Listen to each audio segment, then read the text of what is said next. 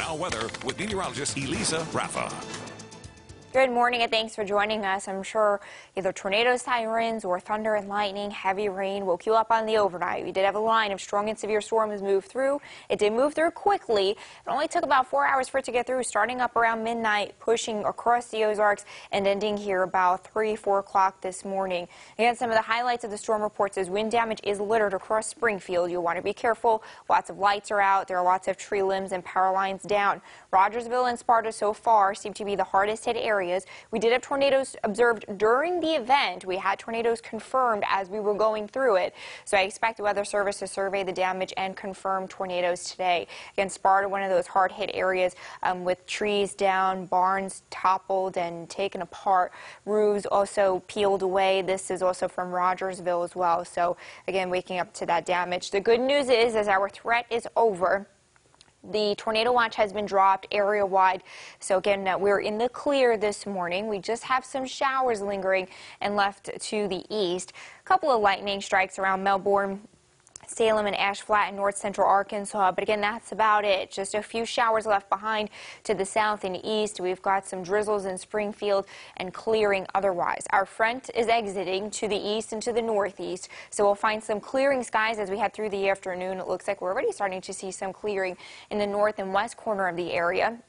We also have some cooler temperatures that will filter in behind it. We're starting out in the 50s right now, and our highs only make it into the 60s today. So we'll find some temperatures cooling through the afternoon on that west and northwest flow. As you can see by those lines wrapped around the low, those are lines of pressure. They're tightly packed, squeeze against each other, which tells us that it's windy. So we're looking at some breezy winds on the backside of this as well, with some gusts up to 30 to 35 miles per hour as we head through the day today. These breezy winds will wrap around and get into the Ozarks. So again, it's going to be breezy one today out of the west and northwest with some gusts up to 30 miles per hour at times.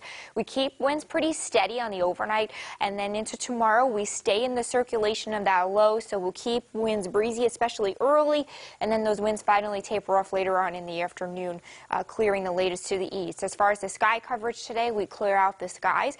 As we head through the afternoon, expect more sunshine by dismissal.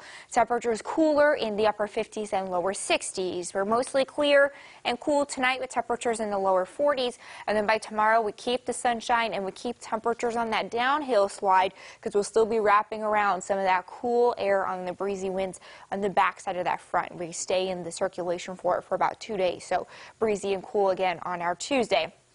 The week overall looks pretty cool. We're back up closer to average on Wednesday. That's ahead of our next front, with clouds and showers increasing by Thursday and Friday. Temperatures come down again into the 50s and 60s to be a little bit cool, recovering through the weekend. But for the most part, temperatures look to be below average for most of the week, with the exception of Wednesday. That's the only day that will be a little bit closer to average.